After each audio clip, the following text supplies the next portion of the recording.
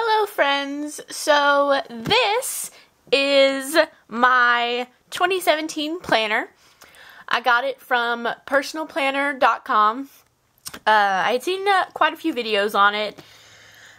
In 2016 I was using the plum paper because I had just recently discovered the planner community and I could not quite afford an Erin Condren.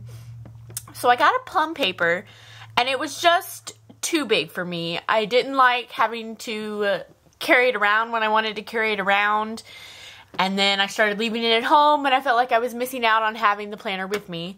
So I decided to go with a more personal size, and this was just one that I thought really worked for me because I could customize it.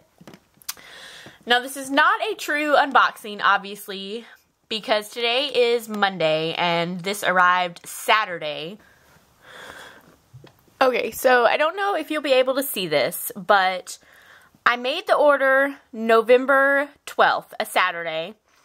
By the 14th, it was processed and in printing, and by the 16th, it had shipped out.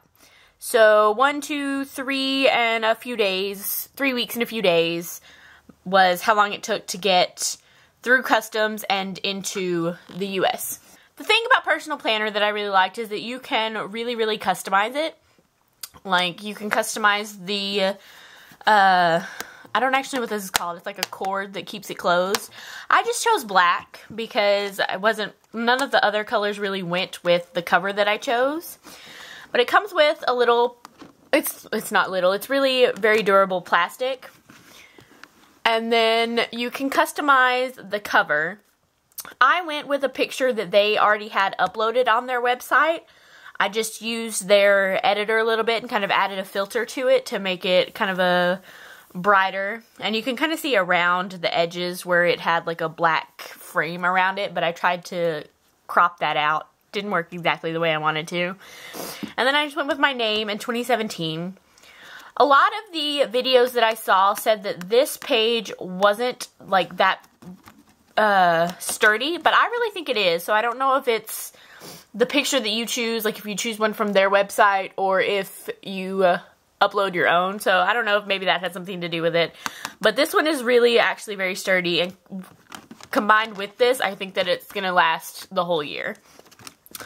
On the inside, it has the little story of how the couple came about starting Personal Planner.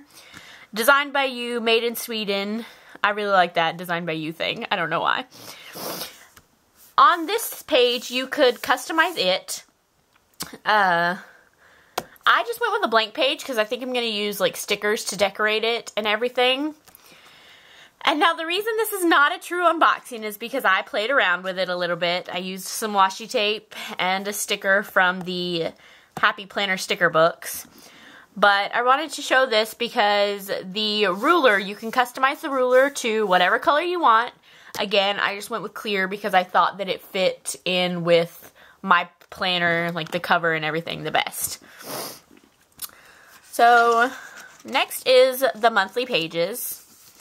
And it has the same customized top border thing that you can put on all of the weekly pages as well.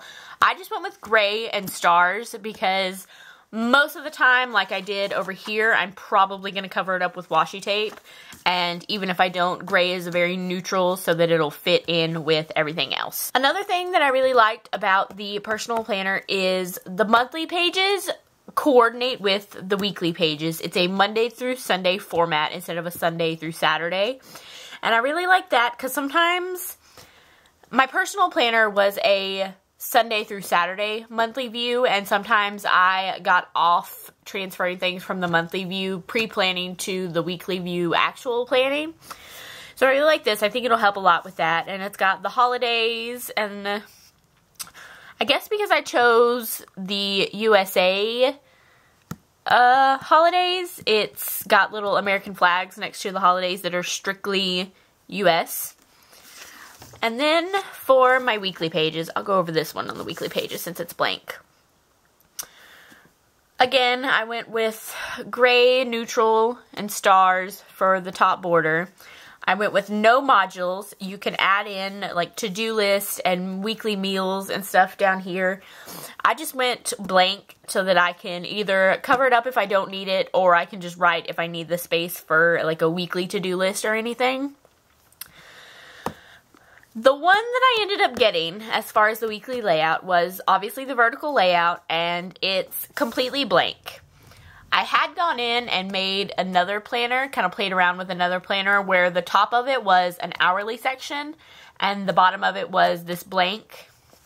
And I had really liked that, and I actually thought that I ordered that one, but I guess, because I put the same cover on them, I guess I got them mixed up.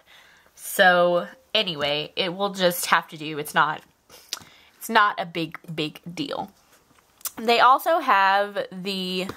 Again, they have the holidays in the weekly layouts, and then it's got the day, like the day of the year instead of the day of the month. So it's like 2, 3, 4, but then back here in September, it's 255, 256, 257.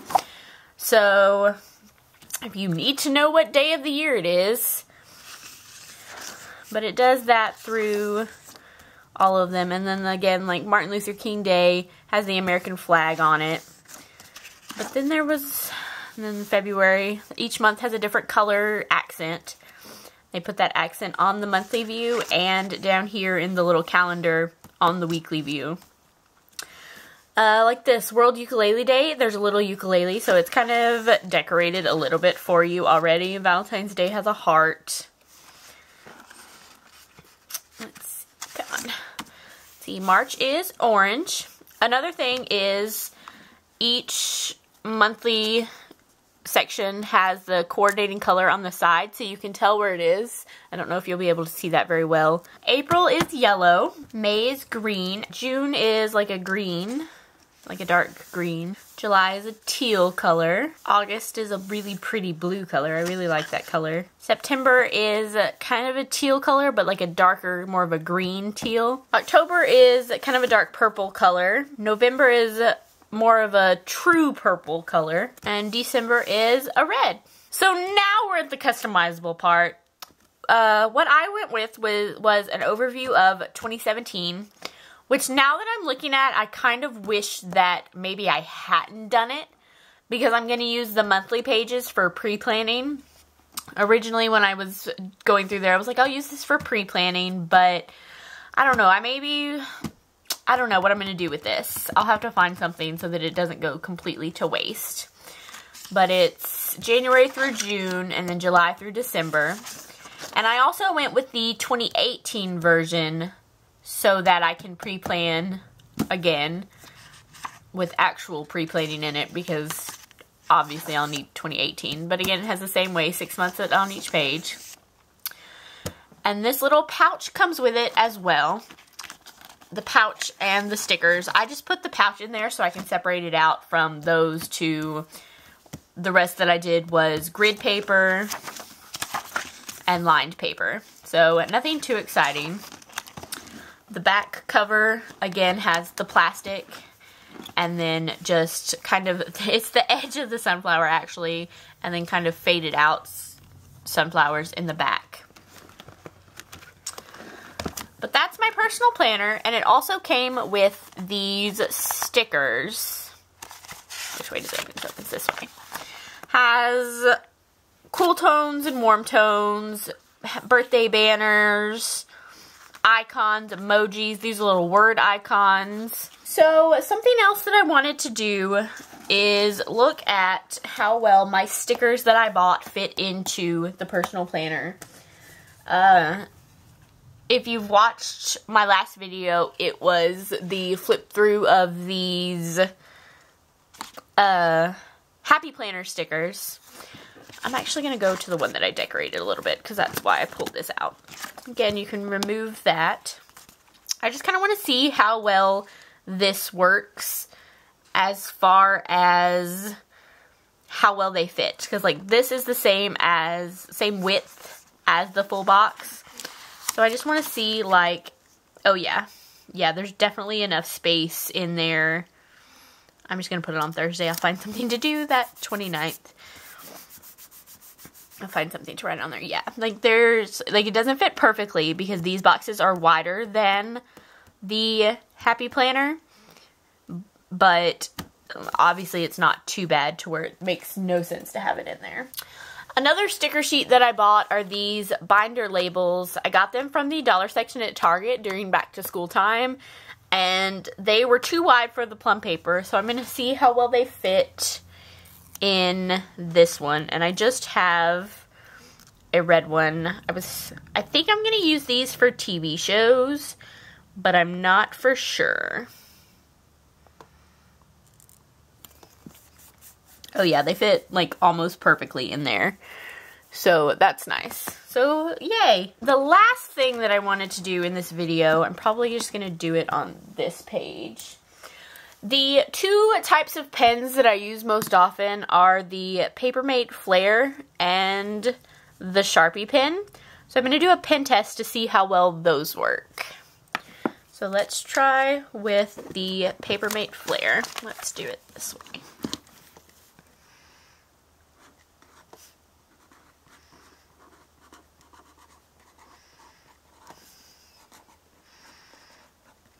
Now this is just the regular Papermate Flair. I know there's like a fine tip one, and I think there's a newer one that's out too, but this is just the original medium point one.